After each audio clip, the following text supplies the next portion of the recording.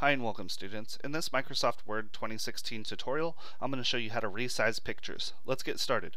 So you'll see that I have a Word document here and I have a picture right here. To select a picture, all you need to do is click inside of it, and you'll notice that sizing handles appear on all of the corners and sides. Now you can resize a picture this way, but I'm going to show you a couple more options in our Picture Tools Format tab. The only way you'll see the Picture Tools Format tab is if you select the picture. So I have the picture selected, and so I'm going to go to the Picture Tools Format tab, and there's a group dedicated to size on the right side. This is where we can adjust the height and width. One thing that I want you to notice is that as I increase the height here, the width also increases. This is what's called your picture's aspect ratio.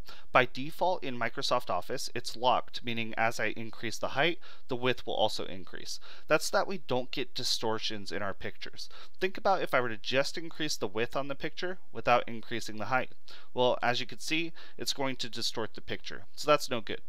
The way that I can see all of my sizing options inside of Word is I could go to the size group and click the dialog box launcher in the bottom right. When you do that, you're going to see that you have your height, which is an absolute position of 3.33, or an absolute height rather, and same for the width right here. We see our rotation, and then we also see our scaling.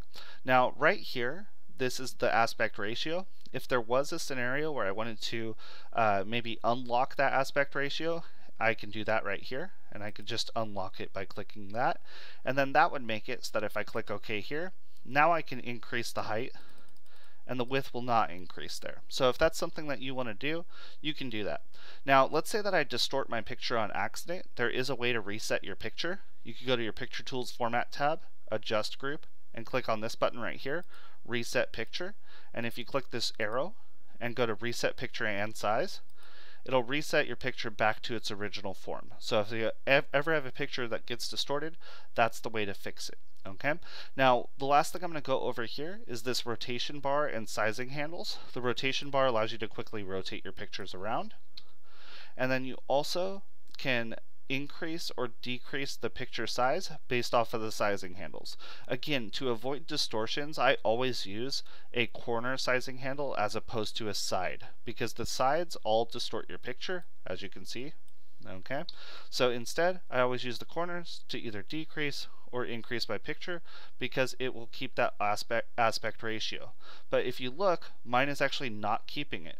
Why is it not keeping it? Well, you can see right here in the size group, I don't have that locked, right? I have to lock the aspect ratio since I unlocked it before. And now as I increase and decrease my picture, now it does not distort at all. So if you ever have problems with picture distortion, the aspect ratio is a very, very important thing to keep an eye on. So hopefully this video has taught you a little bit more about resizing your pictures in Microsoft Word. If it has taught you, please give it a thumbs up and consider subscribing to the channel. Thank you so much for taking the time to watch this video, and have a great rest of your day.